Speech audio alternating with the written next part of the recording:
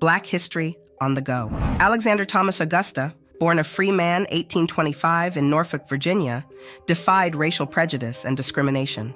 In April 1863, Augusta aced the Army's medical examination, securing a commission as a major.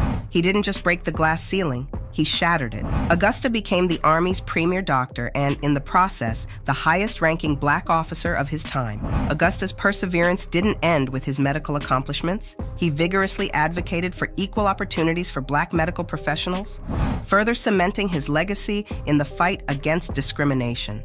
His story stands as a testament to the enduring human spirit in the face of adversity, making him a remarkable figure in the annals of American history.